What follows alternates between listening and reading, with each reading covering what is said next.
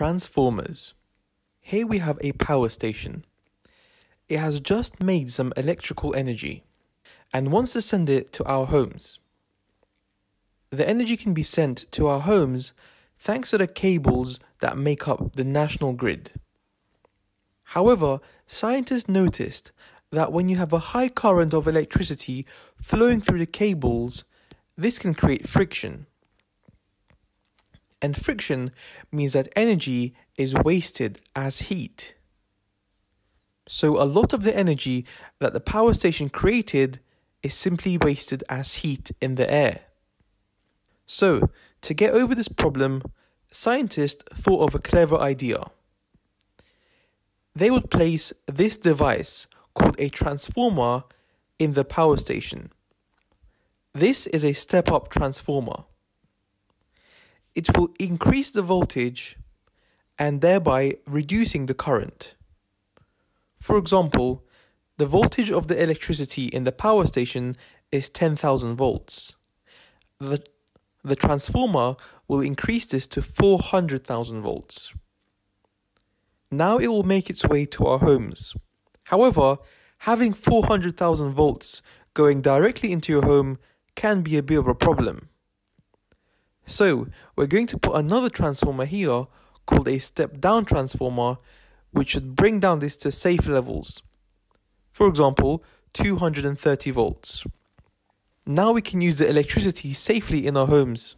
So as a general rule, in the UK, the mains electricity in our homes is 230 volts, 50 Hertz, and it's an AC, which means alternating current. So what is a transformer? It's basically an iron core which has two coils wrapped around it. A primary coil that brings electricity in and a secondary coil that takes electricity away once the voltage has been changed. So how does it work? Well, the iron core is used because it's magnetized. So as soon as electricity comes in from the first coil, this magnetizes the iron core, which creates a magnetic field inside the iron core. This magnetic field then passes through the second coil, which creates a current in the second coil.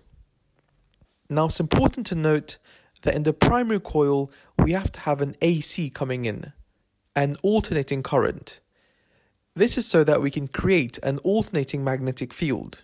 We cannot use a battery, for example, as this is a DC, direct current, and this would not produce an alternating magnetic field.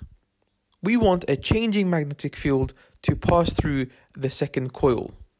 And the only way we can do that is by using an AC current.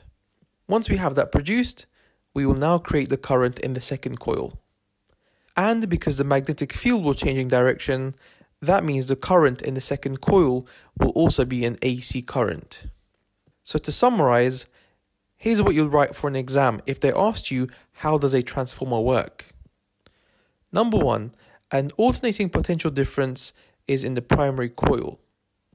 Number 2, this creates an alternating magnetic field in the iron core. Number 3, this induces an alternating potential difference. Number 4, in the secondary coil. Okay, so here we have two different types of transformers, a step up and a step down. A step up transformer increases the voltage, whereas a step down transformer decreases it. Now here's how you can tell whether it's step up or step down just by looking at it. Let's start with the one on the left. Here we have the primary coils and here we have the secondary coils. We can see that the number of coils has increased. Therefore, it's a step up transformer. In the next one, here's the primary coils and here's the secondary coils. So the number of coils has reduced. Therefore, it is a step-down transformer. So as long as you can see the number of coils, from that you can tell whether it's step up or step down. Okay, we're going to look at two important equations that we need to know for transformers. In this transformer, we can see that the number of coils has doubled. For example, it's gone from 2 to 4. That means the potential difference will also double.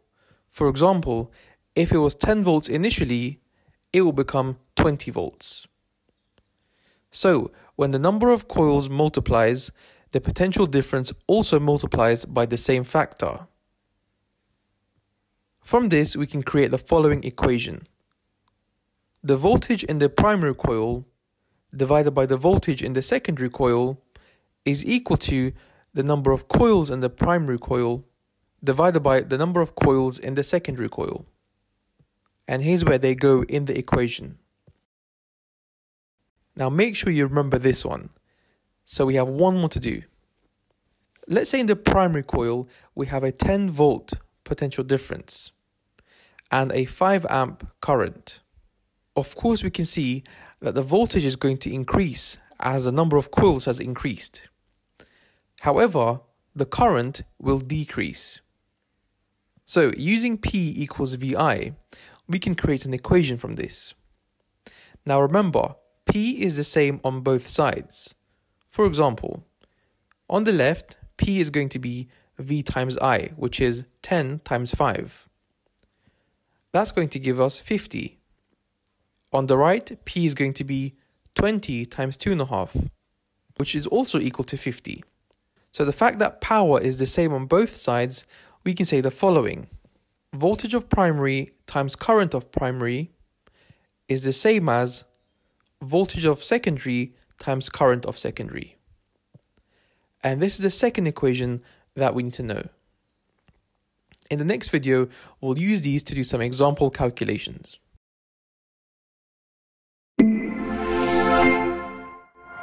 Hey guys, if that video helped you, support our channel by liking, subscribing and sharing it with your friends. And more importantly, if you still have questions, drop a post on our forum at examqa.com, where I will personally be there to help answer your questions. Mohammed signing out.